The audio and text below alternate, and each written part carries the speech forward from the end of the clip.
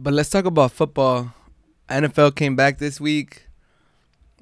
We had a very good weekend of football. We started off the games with Chiefs versus Texans on Thursday night. The champions got to host the Texans.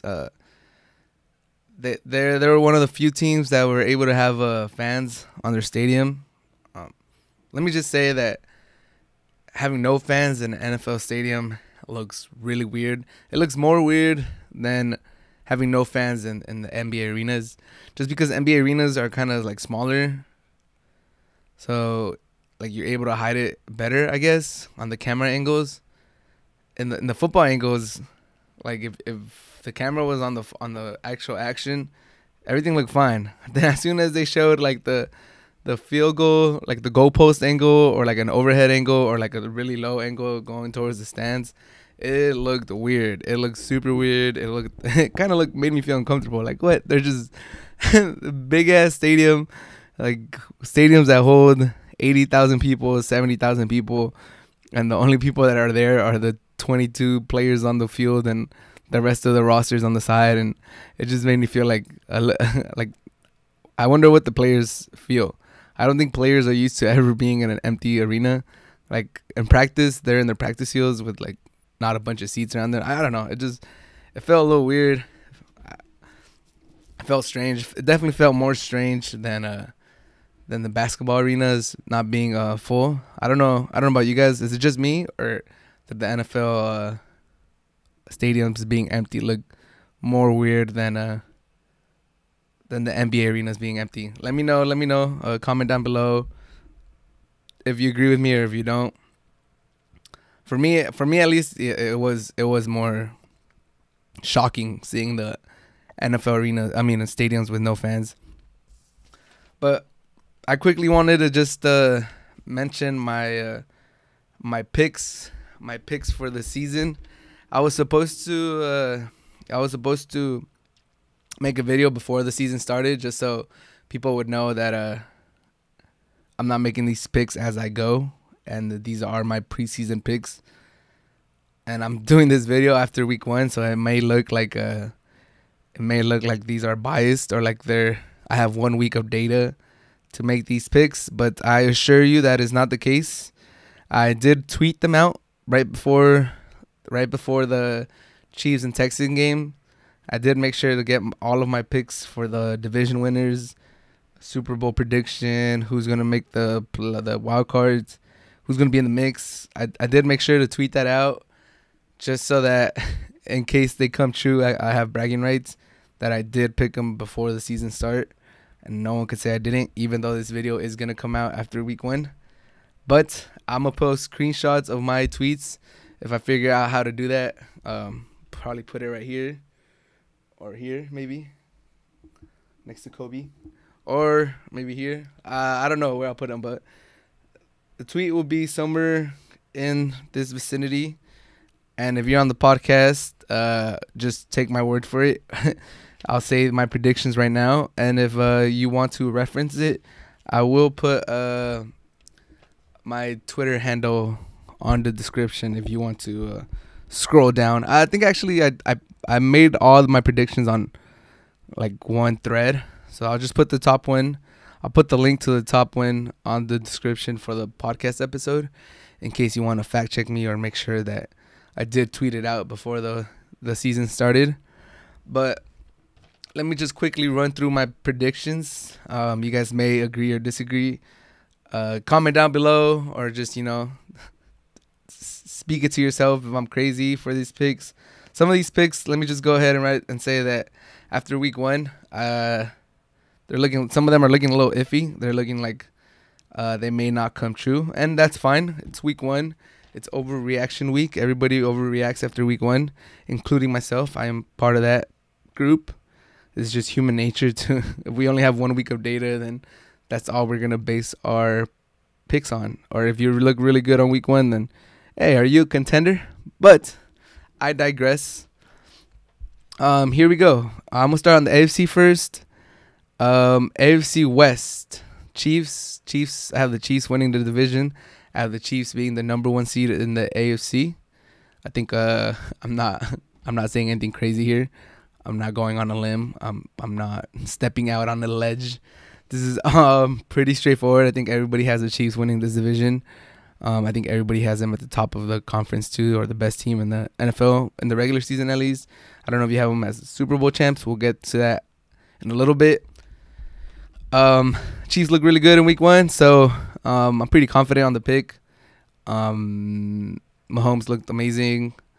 Their new rookie running back looked amazing. It looks like they're gonna have a very legit running game this season, and that could be very scary for the rest of the league. I don't know how. If you guys tell me, how do you stop the Chiefs? If you guys were defensive, this is a question of the day. If you guys were defensive coordinators in the NFL, how would you game plan against the Chiefs? How would you stop this potent offense? Would you key on Travis Kelce? Would you stop the run now that they have a run? Would you stop Tyreek Hill? Would you play one-on-one? Would you blitz all the time? Like, what would you do? It's a very tough question. I don't have the answer. I think no one in the league has the answer. So if you guys have the answer, please let me know. I'm dumbfounded how anybody's supposed to stop the Chiefs. You're just supposed to, I guess, outscore them, which would be hard. Texans couldn't do it. I don't rate the Texans that high this year. But let's keep going. AFC North, I have the Ravens winning. I think they're clearly the second best team in the AFC. Might be the second best team in the NFL. They have the current reigning MVP in Lamar Jackson. He's looked very good. He looks like he's progressing year by year. He started the season really good in week 1 against the Browns. So yeah, first 2 picks, I feel pretty confident. I think I'm gonna hit Chiefs and Ravens. AFC South. This is where my picks start going south. In the AFC South, AFC South, I picked the Colts. This might have been a little biased. If you guys don't know, I am originally from San Diego.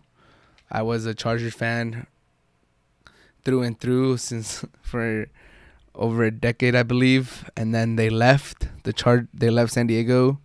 They broke my heart, and I broke up with them. So I'm currently a free agent fan. But I still remember the great years that Rivers brought to that franchise. So I guess I kind of made this pick with my heart just because Rivers went to the Colts, and I thought he still had something in the tank. And the Colts have one of the best lines in the NFL, if not the best. Shout out to the Raiders. They might have a good one too. But that's how I made my decision. Colts, good team, solid team. Drafted another running back.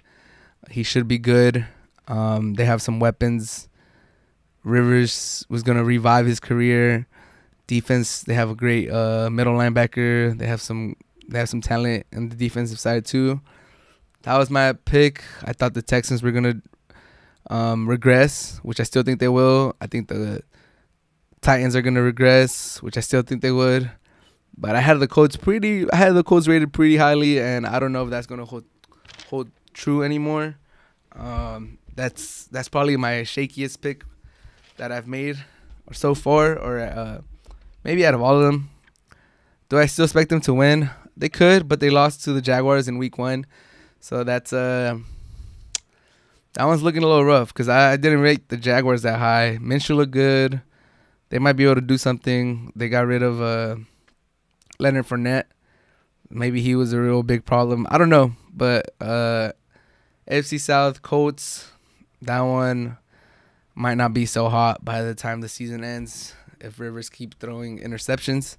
Hopefully he can turn it around, make me look smart, make me look like I know what I'm talking about. If he doesn't, then he's just old. It's fine. Couldn't see that. I picked with my heart. AFC East, I think correct myself here again. I start heading down the right path. I picked the Patriots. A lot of people have the Bills taking the division. Now that Brady's gone, people think that the Patriots are going to, release the stronghold they had on that division for many, many years. I don't think so. I think it's still their division. I think Cam Newton is still a really good quarterback. I don't know why people think he's going to be washed. He's in his early 30s, I believe. He's a physical specimen. He can still throw the ball. He's still good. He's going to start getting his legs. He already got 2 rushing touchdowns. And the Patriots had a solid defense. It looked like the Patriots are going to be one of those teams that just grind you out and tough out a win week in and week out. And they have one of the best. They have the best coach of all time, in Belichick. So I do expect them to win. I don't think the Bills are going to dethrone them just yet. So AFC East, Patriots. But speaking of the Bills, I do think the Bills are going to be good. They have a solid young quarterback. They added some weapons. They added Stephon Diggs. They have talent on the defensive side. They just re-signed their cornerback, I believe, to a big deal. They're looking like a good team. They're looking nice. Their young quarterback, what's his name? Allen. Allen is good.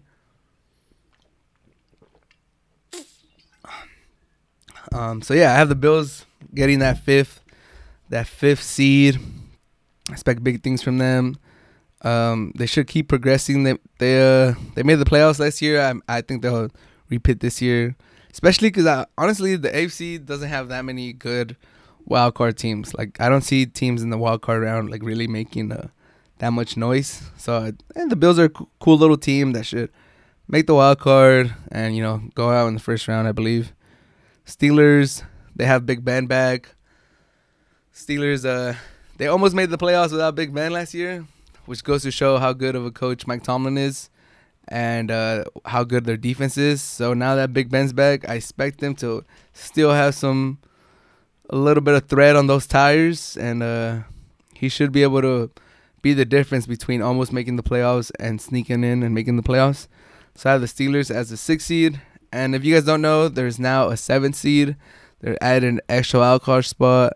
There's only one team that gets a bye week, so there's more games in the wildcard round now. I think it's cool. We'll see how it goes. But the 7th spot, I actually have 3 teams from the AFC North making it. So I have the Ravens winning the division, being the number 2 seed, possibly first. And then I have Steelers making a wild card and the Browns. Surprisingly, the Browns. I have the Browns making the playoffs for the first time in God knows how long. That's another pick. I'm not going to lie. That may look a little sketch after week 1. If you guys didn't watch the game, the Browns played the Ravens and they got destroyed. They looked awful. Mayfield looked like he's taking another step back, which is not what Brown fans want to see, want to hear. They should be used to it by now. Their quarterbacks are just not good. But hopefully they could change it. Hopefully it's just a result of playing the Ravens. The Ravens are just a really good team. Hopefully that's all it is. Browns played one of the best teams in the league. No harm in losing to them. Hopefully that's it, and they're able to turn it around and they make the playoffs. It would be nice to see the Browns in the playoffs. I feel bad for their fans. Not too bad, just because, like I said, I grew up in San Diego, so I know what it feels like being in a town that doesn't win nothing. And at least if you're a Browns fan, you're most likely a Cavaliers fan, and you saw a championship, so you'll be all right. But I do have the Browns making the playoffs. We'll see how that goes. Supposedly, I think today came out. Today, one more time, today is Tuesday, September 15th. Today came out the Browns are actually trying to shop OBJ, and they're trying to move on from him. If that's true, I still believe the Browns have enough talent to make the playoffs, even without OBJ. Obviously, OBJ will help, but if they trade him away, they still have Njoku got hurt, so he's done. But they have Hooper, and then they have Landry. They still got weapons. They have Hunt. They have Chubb. They have enough weapons to make the playoffs, even if OBJ is not there. But it is the Browns. So anybody that picks the Browns to make the playoffs is going out on a limb, just because that's how bad they are. That's how unlucky they are. People had them winning the Super Bowl last year, which is crazy. I think it's not too far-fetched to think that they're going to make the playoffs this year as the last 7th seed. The 2 teams I have in the mix that could potentially make the playoffs are the Raiders and the Texans. Raiders, I think this is year 3 or 4 of the Mike Gruden experiment. Chucky, he's a good coach. I think he'll get them to the playoffs eventually. The one thing that they're missing are wide receivers. They have no experience. Tyrell Williams, I think, is done for the season. I think they jogged out 2 rookies as their starters, which is not the ideal thing, especially when you're trying to see if Carr is the real deal. But they have a good line. They have an elite running back that's going to be pushing towards top 5 running back this year. Jacobs, I think he had 3 touchdowns on week 1. Shout out to Jacobs. Fantasy Performer of the Week, if I'm giving out awards. Really put the team on his back. They beat the lowly Panthers, which I expected them to win. So yeah, the Raiders, I feel like the Raiders will definitely be right there to the end of the season competing for a playoff spot. They might get it, which would be fun. I mean, they'll get a wild card, so they won't have a home game. I was gonna say that having a playoff game in Vegas would be fun, but as a wild card, you won't see that. So forget I said that. And then the last team I have in the mix would be the Texans, and that's just because I respect Watson. He's a great quarterback. He's probably top 5 quarterbacks in the league, top 10 for sure. I just don't like Bill O'Brien. I think he's a terrible coach. I think he's the worst GM. I think the Texans won't win anything, or they won't win anything. They won't achieve anything. They're just stuck with him, and they have good enough pieces to at least make the playoffs or be in contention. So I don't know what's gonna take to trade him, to get rid of him, to cut him, to fire him. And I think they just gave them a raise, and they gave him a higher title, and they re-extended his contract. I don't know. Does Bill O'Brien have some dirt on the Texans GM or the Texans owner? I don't see how he still has his job. It's what I say. When you come from a good coaching tree, you always get longer chances. And Bill O'Brien comes from that Bill Belichick coaching tree. So I'm guessing the Texans just hope that they have the next Bill Belichick. But I'm gonna tell you guys right here, he's not the next Bill Belichick. He might not even be the next high school coach, man. He's terrible. He's a terrible GM.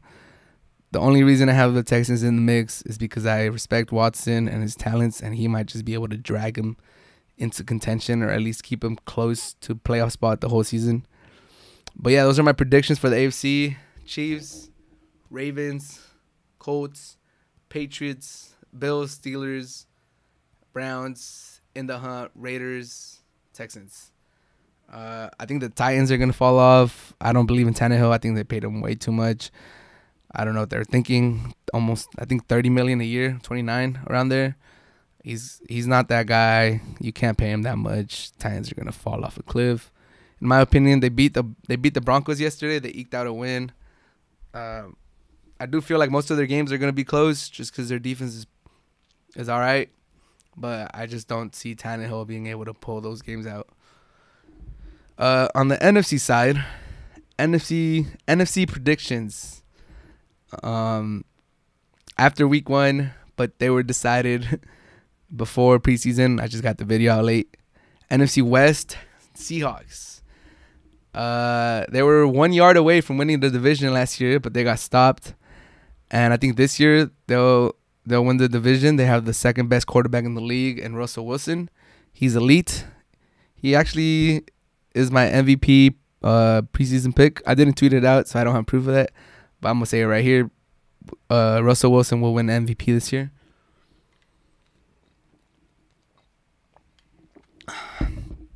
And the Seahawks will be the NFC West champions this year. NFC North, the Packers. I have the Packers winning their division. I predicted that Rodgers was going to have a resurgence year this year. I thought that drafting Love in the first round, as the Packers did, was going to light a fire under him. He's going to try to prove to the Packers that he's the quarterback for the next few years still. And he came out firing on week 1. He scored 4 touchdowns. Packers dismantled the Vikings. They looked really good. I think that pick is pretty solid. NFC South, the Saints have a lot of continuity. They have a lot of players coming back. Michael Thomas, Drew Brees. They added Emmanuel Sanders. I think he scored a touchdown this week. They're gonna add another weapon for Drew Brees. Sean Payton, another coach, sometimes gets overlooked because he's been there for a while, but he's a great coach. Saints should win the NFC South. They play the Bucs in week 1, which are their toughest competition. Brady looked a little off. Brady looked like he might be done, but we'll see. It's only week 1, but I do think the Saints should be able to pull off the division by season's end. In the NFC East, I did pick the Eagles to repeat. I think last year they were hurt with a lot of injuries, but they lost to the Washington football team in week 1. So that pick might not be truth. Might not come to fruition if I'm being 100. If I'm keeping it 100. You can't lose to Washington if you're a Super Bowl aspiration team like the Eagles were, and they were up 17-0 and they lost 27-17. It's unacceptable. 27-point swing without throwing a punchback. Wentz can't be throwing picks at times like that. Like there's some picks that, all right, they hurt, but he threw some very crucial picks that like really flipped the game. So yeah, I had the Eagles winning the NFC East. I think they should still win it. They still have a chance. Just got to shore up the line. Wentz has to be smarter with the football. Number 5, Buccaneers. They should get the first wild card spot, in my opinion. After week 1, we'll see. Brady might be too old at this point of his career. Like he's a good quarterback. He's the GOAT. There's no denying it. Even myself being I always preferred Peyton Manning over him growing up, but he just kept playing for way longer than Manning, and he won way more chips. So he is the GOAT, but he might be done. And there's no shame in saying that. He had a great career, but he looked like he struggled against the Saints. So we'll see if that continues or if that was just a week 1 thing. But I had the Buccaneers at 5, Cowboys at 6. Cowboys lost to the Rams on Sunday Night Football. Dak Prescott looked like he always does. He makes some good plays with his legs. He makes decent throws with his arms. He misses some throws. He doesn't lead some wide receivers sometimes. He leaves yards on the field just because it's a completion, but it's a hard completion, so the wide receiver is not able to run after the catch. I think that's vintage Dak Prescott, playing good enough to, like, you can't really, like, hate on him too much, but he doesn't play good enough where you get overly excited on how he plays. So I had the Cowboys at number 6, and that's mostly because they're very talented. Their offense has so many weapons. They're spending a lot of money on stars. Defense has a lot of good players too. And I just have them as the 6th seed. As the 7th, the last wildcard spot, I have the Niners making it. This was mostly just because I love their head coach. Shanahan, I think, is the best young offensive mind in the league. He's like a younger Andy Reid. He's a great offensive mind. I think he's just waiting for his Mahomes. I think Garoppolo's holding him back. I don't rate Garoppolo at all. I think he's a horrible quarterback for what he gets paid. It's a bad deal. How much he's getting paid and the production that he brings to that team. He almost got Kittle killed yesterday. Their best player, the player that makes their offense go. I think he was limited after the injury against the Cardinals, and that killed their tempo. And if there was one person to blame for that injury, is Garoppolo. If you guys didn't see the play, it was a simple throw to the side to the flat. I think they were setting up a screen for Kittle to catch the ball quickly and get blockers in front of him and start running. And what's his name? Garoppolo, with his inaccurate arm that he has, throws it quickly like he's supposed to, but instead of throwing it somewhere where Kittle could catch it and run. He throws it high. Kittle goes up to get it, exposes himself, and then that should never be the case on a simple throw like that. He exposes Kittle. Kittle, being the good receiver that he is, goes and gets this overthrown pass, exposes his torso, exposes his legs, gets really high. Player comes down low and hits him on the knee, and then after that he's hobbled. He had to walk out. I think he even went back to the locker room, and then he tried to play after that. But let me just tell you, that injury is on Garoppolo. There's no other way to put it. He's exposing his wide receivers. He's putting them in tough positions. I know that they're warriors. They're not. If the pass is high, they're not just gonna let it sail over their heads. They're gonna try to go and get it, and it cost them this time. Hopefully, Kittle's able to come back 100%, and he plays the rest of the season good. But that's part of what you get with Garoppolo. He's not a good quarterback. He really isn't. I feel sorry for Niner fans. This is one of the best rosters you guys have had in a long time. You have a really good head coach, but your quarterback is limited. And then I think one of the plays that really resonated with me was this series. I think the last series before the last touchdown that they scored. Granted, the drive ended on a touchdown because Shanahan is such a good head coach that even if you miss one, he'll be able to draw up another one and get you that touchdown because he's such a good head coach. But sometimes that won't be enough. The one chance you get, you're going to have to complete it, or else the other team won't give you that chance, no matter how good your coach is. And they were in the red zone, and Garoppolo, I think Mostert was running a wheel route, and right as he's getting to the top end of his wheel route, like the defender is just covering the flat. I think there was a receiver there, and Mostert just sneaks by. He's wide open. He's raising his hand, and Garoppolo doesn't see him. He tries to force a throw, an incomplete pass, I believe. Mostert was wide open for a touchdown, completely wide open on the left side of Garoppolo, misses him. I'm a neutral fan. I have Mostert in one of my fantasy leagues, so I was kind of upset. I was like, come on, man. He's a wide open. Like, how did you not see him? Fortunately for Niner fans, Shanahan draws up a good play, and they get a touchdown, I think, on the very next play. And Garoppolo looks good. But against elite teams in this league, they're going to give you one chance. And if you don't take it, you're screwed. It could be the end. It could be the deciding factor in if you win or if you lose. And I don't believe in Garoppolo. He stresses me out.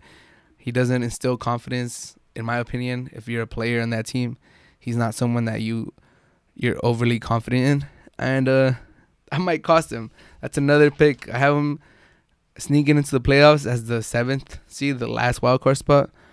But I could definitely see them missing the playoffs altogether, just because I don't believe in Garoppolo, and I think they should move on from him. And then the two teams I have in the mix, I would have the Vikings and the Cardinals. I think the Vikings, they had a small window where they could make some noise. I think that window is closing. And NFC teams are starting. There's a lot of good NFC teams, so Vikings had their time in the sun. Now there's other teams that are coming up. Like you got to put the Buccaneers in there just because they have a lot of talent. I think the Cowboys should bounce back, so they're gonna take up another playoff spot. And even the Cardinals, that's my last team to be in the mix. They look like they're gonna make some noise. They beat the Niners. Murray looked good. DeAndre Hopkins had the most catches he's ever had in a career in a game. So it looked like they made a good trade. The Cardinals could probably sneak into the playoffs and make a team nervous in the first round.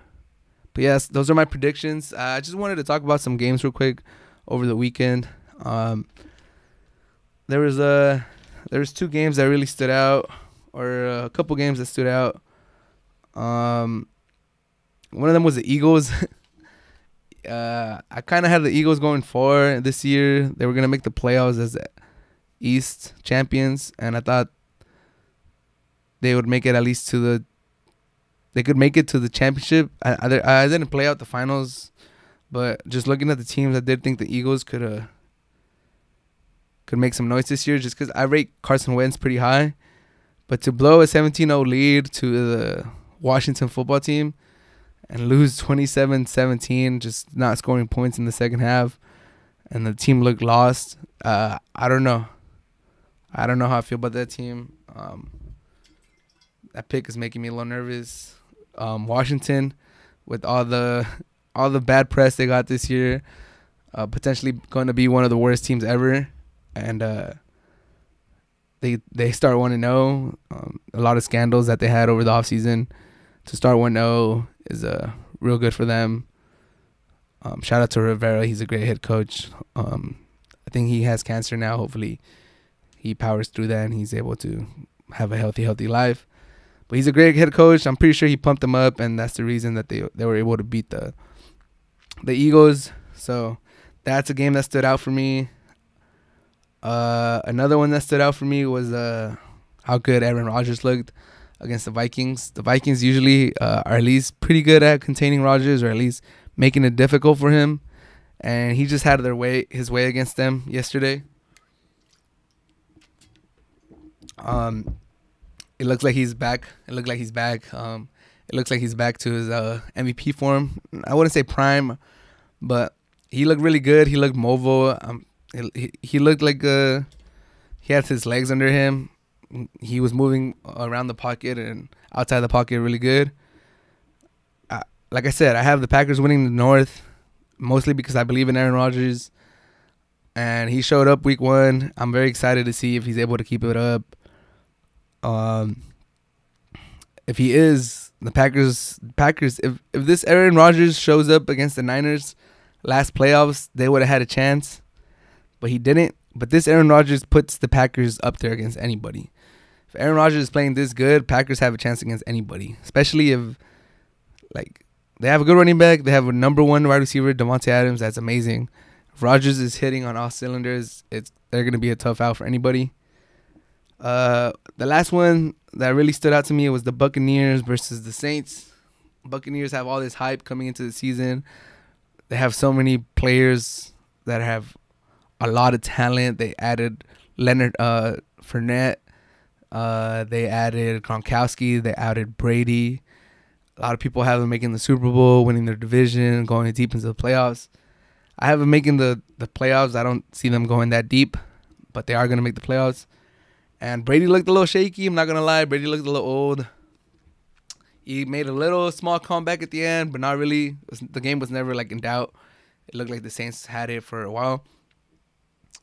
Hey, if this is it for Brady, if he's really done, he had a great of a career, Hall of Fame career, two times Hall of Fame. I know some people have said that his first half of his career and his second half career, they could have both made the Hall of Fame. Kind of reminds me of Kobe's career. Which is true. And if this is the end, then thank you for the great ride, Tom Brady. I enjoyed rooting against you for all these years. Don't like the Patriots. Was always rooting against you. I preferred Manning over you. I thought Manning was a better quarterback. But hey, you were a great villain for so many years. If your days as being a villain are over, hey, cheers to all those years that you were a great villain for a lot of teams. I know a lot of teams didn't like you. Mostly because you always eliminated our teams in the playoffs. But if this is it for Brady, which it kind of looks like he's gonna finally fall off a cliff, his age is finally gonna catch up to him, then man, it was a hell of a ride. Shout out to Brady. I know you left it all on the field. If it's not, if you come back from this and you just have a great season, then it just keeps adding to your legend. And we're lucky to have experience. We're lucky to be able to watch you play, and I hope he does decent. I hope the Buccaneers make the playoffs, and I hope Brady gets another run at a chip. Just because it's always fun to root against Brady in the playoffs. So yeah, those were my picks. Those were my thoughts on week 1. I think most of my picks are pretty sound. The Colts is another one that kind of scares me just because of freaking Rivers. But yeah, other than that, Joe Burrow looked good in some parts of the game. Some other parts he had some, the interception was terrible. I was joking with my friends watching the game, who's going to choke the game first? Is it going to be the Bengals or the Chargers? It was the choke fest. Who's going to win the award for your franchise that chokes away the most victories? I low-key put my money on the Chargers just because they're known for that. But the Bengals kicker missed and they took the award. But yeah, this was the NFL topic for today. On my next episode, depending on when it comes out, I'll either make my picks for week 2 or I'll recap week 2, which should be another great week of football. I'm so glad football's back. Fantasy football's back, which is great to keep up with the homies, especially during times like this where we're going through COVID and we can't really interact with that many people. Just having a platform that makes you communicate with your friends is fun. It's keeps you entertained, keeps you in touch with a lot of people. I am the champion for my league back home, so I just wanted to put that out there. Get to talk shit to all my friends back home. So yeah, super excited for the NFL season. I think it's gonna be a great season. Hopefully, at some point, we're able to have fans back in the stadiums. I don't have a team that I root for right now, just because I am a free agent fan. When the Chargers left San Diego, I left their fan base. I was not going to support them once I went to LA. Even though I do support some LA teams, it was just the principle. I didn't like how they left San Diego, so I stopped being a fan, which some people might take the wrong way. They say they'll follow their team wherever, but I just don't like the owner, and I can't support a team with that owner. But that being the case, I think being a free agent fan has its pros and its cons, just because I don't get heartbroken when a team loses. Like if the Chargers lost, it would have been funny to me, or I wouldn't have been hurt. But then it has its negatives, just because I don't get the same satisfaction of seeing teams like your team win. There's definitely a different feel when you're rooting for a team and that team wins. You're part of something, kind of, which is what sports are all about, making you feel like you're part of something bigger. So yeah, if you guys have a team for me, let me know down in the comments what team I should join. If I should join any team, or make a pitch on why I should join your team. I know my friend Andrew was telling me to join the Raiders bandwagon, which would be pretty crazy coming from an ex-Charger fan. But I mean, I'm open to anything.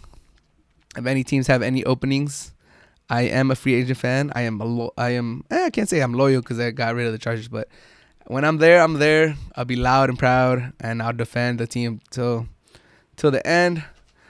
And if no team comes along for me, then I'm pretty chilling being a free agent fan. It's not the end of the world. But that ends my NFL topic for the day. Very excited for the NFL. Week 1 was great. I think week 2. I think the games are just gonna get better since there was no preseason. Camp started late. Person to person interactions between the teams started real late, so I think a lot of teams were rusty. That might be the reason why some games weren't as exciting. But I think as the season progresses, once that first month is over, I believe by when October comes, we're gonna have teams really getting into gear, and it's just gonna be an amazing season.